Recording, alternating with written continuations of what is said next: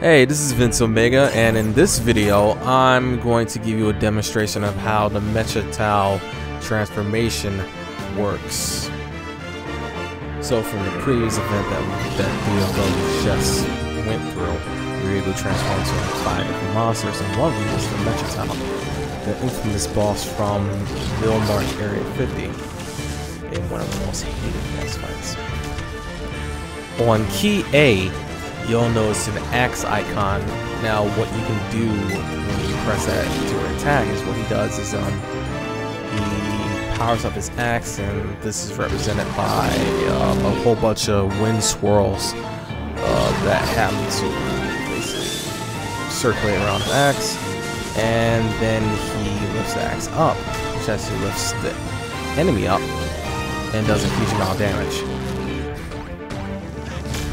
On the S key, you'll see you'll see an icon that looks like flame. Basically, this is his infamous flamethrower, the one that he uses, which also stuns you. Now, it doesn't do the same stun effect that it did in Vilmark, but it does burn enemies, I believe, and does a lot of damage. So, I believe this is actually the most powerful attack in terms of how much damage you can actually do. Skill on key D basically enrages Mecha Tau and sets himself on fire.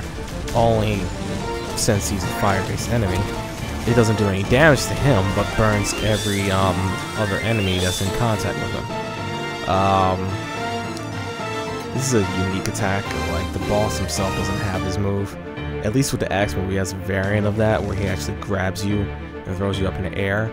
Only this time when you transform him, you can do it with the axe. But he doesn't have this attack.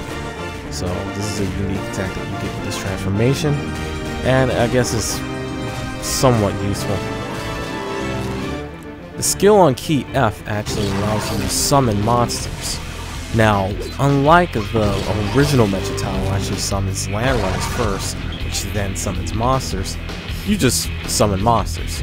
I believe you summon up to 3 to 5 monsters at a time, and I believe if I had this over the G key instead of the H key, I may have been able to summon double the amount, which I noticed I was able to do in another transformation, which is I'm going to talk about in another video.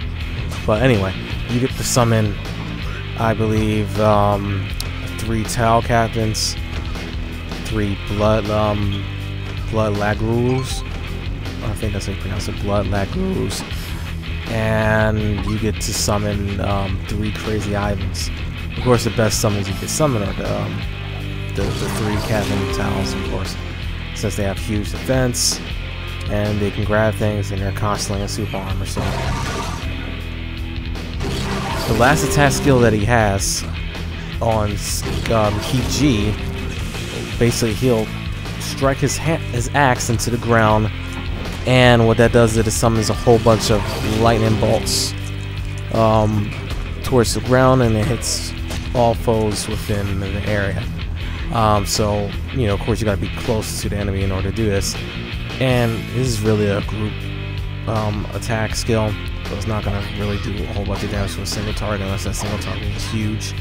And you know, in the post-rebirth world, the new dungeons, I don't think there's any large bosses, save for like the boss on the Ghost Train, which we didn't get yet.